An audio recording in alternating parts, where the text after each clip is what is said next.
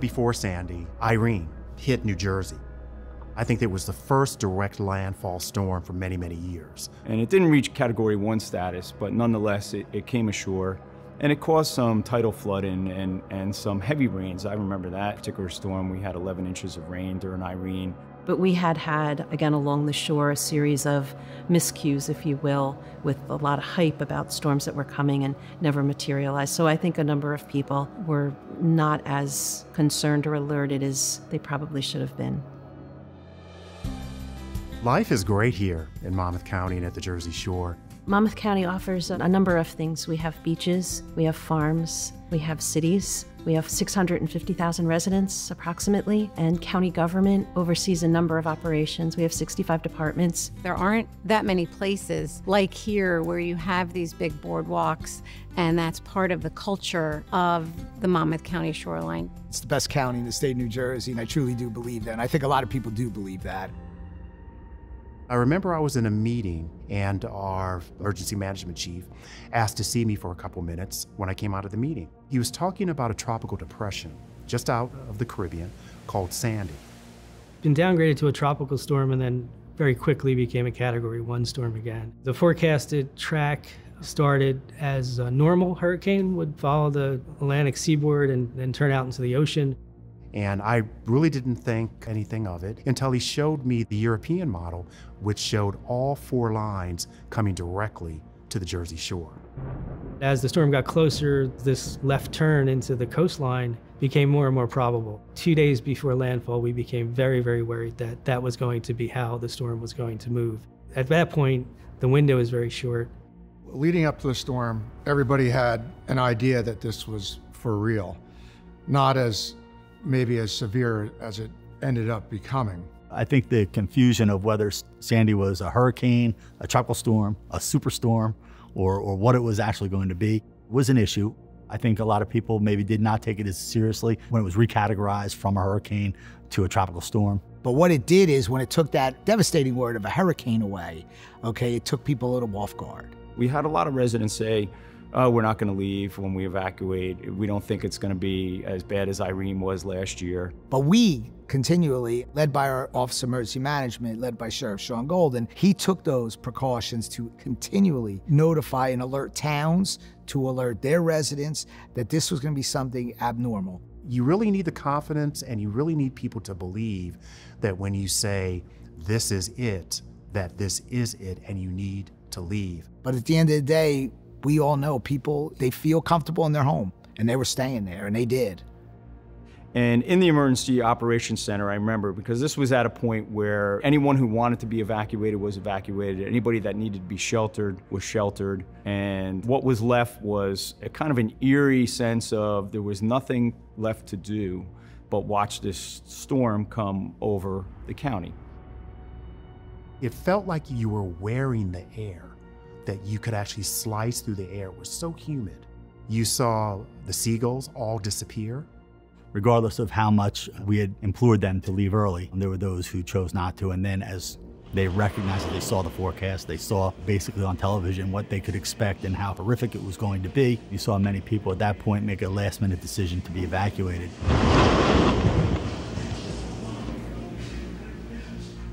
In the course of that evening, we received 8,100 911 calls in our Sheriff's Office Communications Center. That was a record number. Keep in mind that the majority of fire and EMS resources at that time were volunteer. So a lot of those rescues were being affected by volunteers whose homes were also being damaged, whose families were also evacuated. And they have their own life that probably was affected in most cases. So they were dealing with their personal life, as like we did on the county level. You know what? I've had a lot of people volunteer buses. I can't use those buses. My fellow commissioners, all our county workers, they're out there working, but there's a personal side of it. They have families home.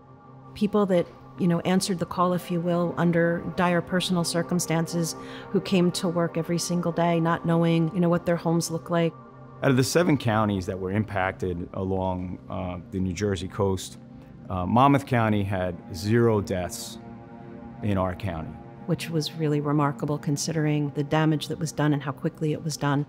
One thing that I will say to our first responders, the way that they were conducting the rescues overnight people needed to be rescued. So first responders, emergency responders, even our public works and engineering office had crews out in military-style vehicles rescuing people who had not gotten out before the water came up.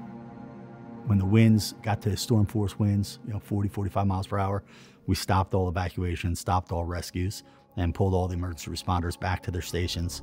There comes a time when you have to pull in, and you have to pull all of your safety people in, you have to shut the door, you have to batten down the hatches, and then you have to ride out the storm. And then you go to sleep, not knowing what's going to occur.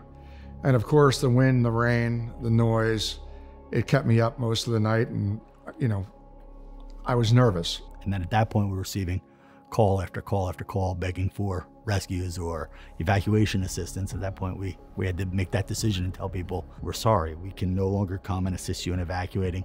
And in fact, we suggest you now hunker down. We suggest you stay off the roads. It's no longer safe for you to leave your home. Your safest place is in your home. Find the safest place within your home to stay. Contact your family now and let them know that you are unable to get out. I've never felt that kind of energy before. It felt like there was a giant on the outside of the shelter pounding on the building. It was very unnerving. Pounding on the building, and at any minute, you felt like it was going to get in.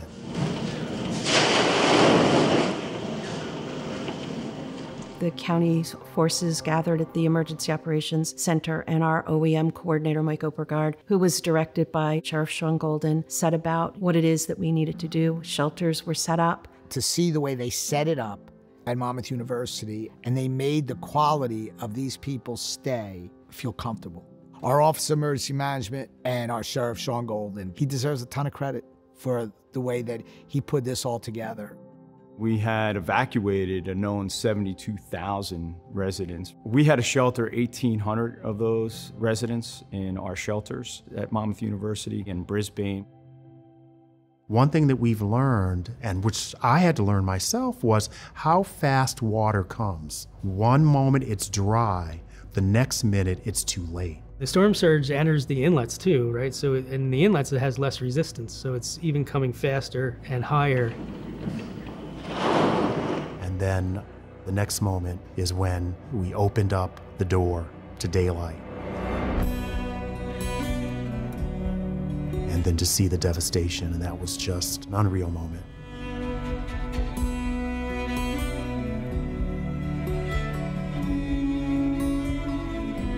We realized at that moment that it was much more horrible than what we thought it was going to be. There was so much debris, you couldn't walk down the street. Cars were strewn, there were basically puddles, liquor bottles everywhere, furniture everywhere, TVs. You could hear the hissing of gas. But to stand at that moment, there were no birds, there was no sound, there was no nothing, in this utter field of devastation. And there were pools at our feet that had fish in them, sea fish in them. There was a sense of not knowing what to do next, sense of shock, because you're not supposed to see homes cut in half or flipped over upside down. And when we got to the shore, the amount of sand, there was more sand on Ocean Avenue than there was, I think, on the beach. When the storm was over on Monday morning, this highway was filled with sand and debris up to about my chest. All the boats were up on the streets, just damaged house after damaged house. Looking at this and just feeling the hopelessness of what it was. Then driving down to the shore and then looking at all our beachfronts. I do remember being down there and saying, it's never gonna come back.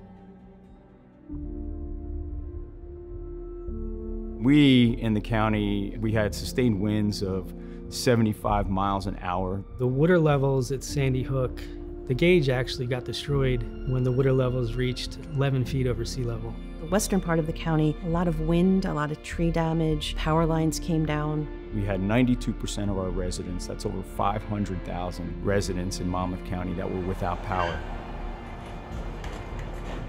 Most of them would experience no power for almost up to 10 days. The longest outages lasted up to 16 days. It certainly made communications a little bit more difficult. Reaching out for people, notifying, our workforce what was going on became a little bit more complicated by the fact that there was no power. We had to get to these people's places, town halls, with no light, no electricity, and talk to them face to face, like the old days. And we did that. All right, can everybody hear me right now? You have to remember trying to get gas at the gas stations at that time was difficult also because the gas stations didn't have backup generators.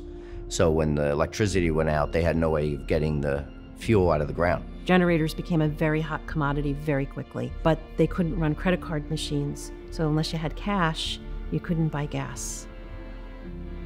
You had complete towns that had no power anywhere. People that probably won't be able to see this right now, they're in the dark. And they feel that the whole state is like this. And that's probably where Monmouth County, one of the most important ways they helped us was being able to get residents fuel to keep those generators running. When the storm hit, the county response, I'd say that night they were on the phone with us. What do you need? I contacted every mayor in the Bayshore and said that we're there for them. And let's meet. Let's bring our groups together, from our public works, to our engineering department, from our sheriff's office, from our OEM office, and what can we do to help you and assist you with all the resources that we have. The community support from the county and from the adjoining towns was like nothing I ever expected. We had more supplies than we knew what to do with.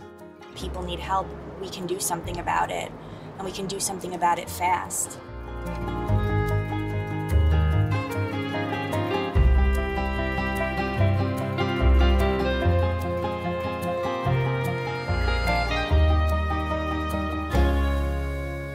A long-term planning had paid off. We had done a number of drills and everybody sort of knew what they needed to do, but I don't know that any of us were prepared for the breadth and scope of what actually happened to us. Days after the storm, it's hard to stop residents from wanting to go back to their home. As severely damaged as it may be, they want to see what happened. We recognize that this is an urgent, desperate situation and people are hurting. We know we're trying to get you back there. Seabright is not ready to be reoccupied. So, we are going Imagine being a mayor of a town. People are relying on you. Help us through this. This is your job. This is why we put you there. And your house is destroyed. And this, the nice muddy one, is my house. You can see my water line, right? that is in the inside of my house too. In the sheriff's office, I had over 13 sheriff's officers that lost their house, but still insisted on coming to work and working through it. Every single one of these people have been boots on the ground, as they say, since day one. Day one. And I want to tell you, you guys should be proud to be Monmouth County residents. We are at the bridge to re-enter a community here that's been affected. Seabright, this community is able to go back into their area today. We want you to be safe. Seabright has not experienced any fatalities, any injuries. Let's keep it that way. We want to get back in our house as soon as possible. I do too. I mean, everyone's doing the best they possibly can. I mean, we've got a really bad situation here.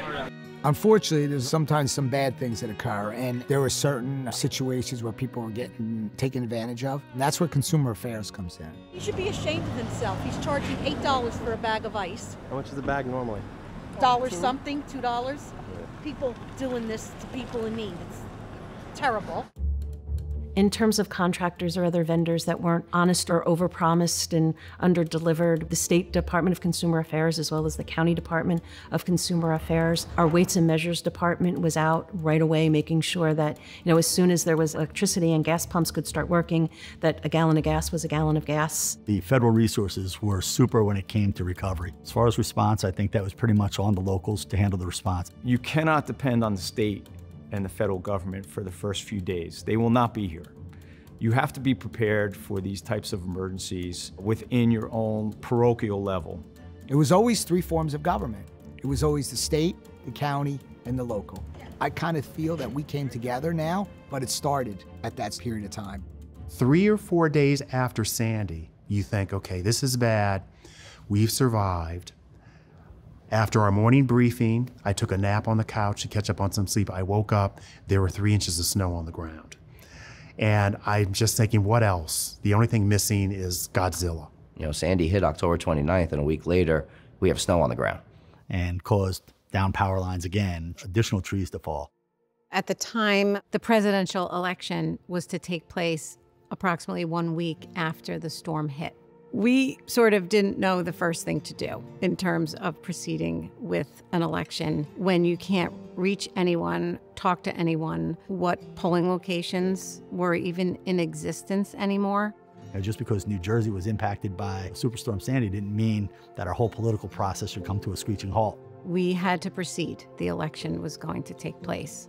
Everyone worked together and sent a clear message that every single voter was going to be able to cast their vote. And I think that was a fantastic moment in New Jersey history and in American history. And that was really sort of laid the groundwork for all of the election emergency preparedness that we do to this day. This firehouse was damaged in the storm. However, it's really been a base of operations. We're in the Seabright Firehouse, and we're cooking for all the firemen, the cops, and the construction workers. I'm the head chef at Woody's right next door, so I'm part of the town like everyone else here. I saw the devastation in Seabright, and I needed to do something. Having people in town, the rescue workers, the public works people, clearing the sand, getting the utilities back up, that was probably the first order of business. And these guys were in town with nowhere to go to get food, water, anything. Keeping them in town, keep them fed, and keep them working. Let's get this thing rolling. And we had pickup points all over the place where people would drop off food, and then volunteers would then drive it over to Seabright, because nobody was allowed into Seabright, but they were allowed to deliver the supplies that we needed. People needed a shovel, people needed diapers, people needed this, that, the other thing. We supplied it. You can put them in bags and then just put them right over here. All of our Office of Emergency Managements in all of our municipalities, they were sleeping nights in and nights out at their firehouse, at their first aid.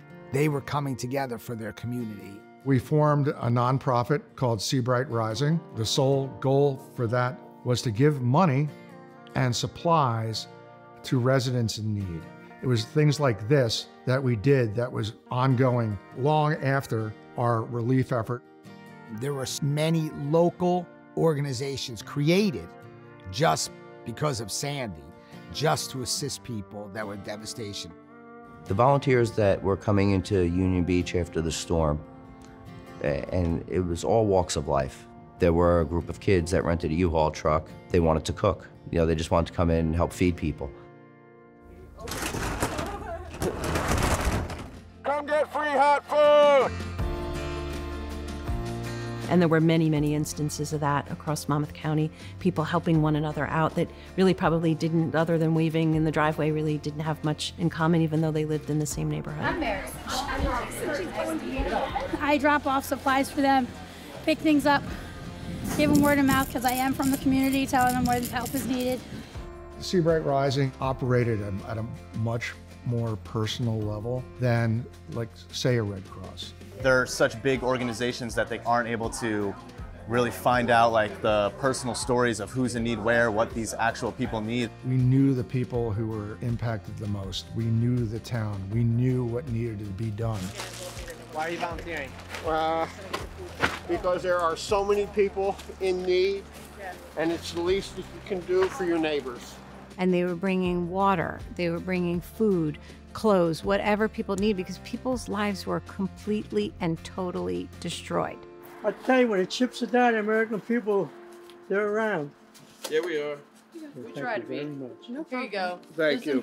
Some of the students that didn't have school because they were without power, delivering food, delivering water. This is the headquarters of Rebuild Recover right now. We've been distributing and sorting through donated supplies. There's 15-year-olds with braces running stuff right now. It's crazy. I have a huge town that needs tons of stuff. I'm gonna get it with. And whatever it was they offered, whether they did a lot or a little, it meant something to everyone. You want to carry your lunch? Thank you for everything. Come get free hot food!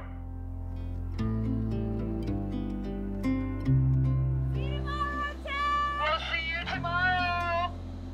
Did something good come out of it?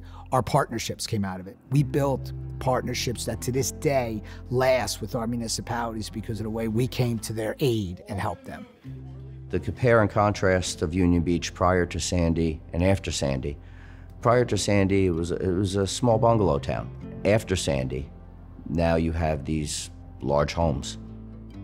We have put more real estate value at risk after Sandy than we ever had before Sandy. And we're looking at communities that went from basically beach bungalow cottages to 3-story elevated single homes in the same location. It really is night and day. We used to have families, generations, living in Union Beach, and now some of those generations are gone. They moved as a result of Sandy. We have for years been studying the movement of sand along our coast, how it changes over time, how it changes our ability to withstand storm damage. In Monmouth County, we had a pretty large-scale beach fill project. They take sediment from offshore, they pump them onto the shoreline, and they can actually elevate the shoreline by tens of feet, and they widen the beach, and they build a sand dune on the back of it. That was designed to withstand a 100-year storm event, which Sandy exceeded, but the beaches held up just fine. So wherever we had a beach wide enough and high enough in Monmouth County, it prevented a lot of damage. So a lot of planning is now focused on restoration of these natural coastal lands. Our natural environmental features are helping us protect our communities. To build that close to the shoreline now, the homes are required to be up in the air above base flood elevations. But the streets are still in the same place, the utilities are still in the same place, which made us vulnerable. You know, we're still vulnerable in some places because we rebuilt the way we did. You can do everything you can to remediate damages and things of that nature, but the ocean's the ocean. It's your friend one day and it's your biggest enemy the next. Could it happen again? Absolutely. But I will tell you that Monmouth County's stronger. I think it's better well-equipped today. I think it has a better plan today. And all these things come from the experience we learned from Sandy. That was the start of our united group of elected officials and county officials and doing all of our projects working together. And, you know, everybody's in doom and gloom, but, you know, there's a lot of good people here having a good time in a bad situation. That's all. We have lots and lots of donations from wonderful people.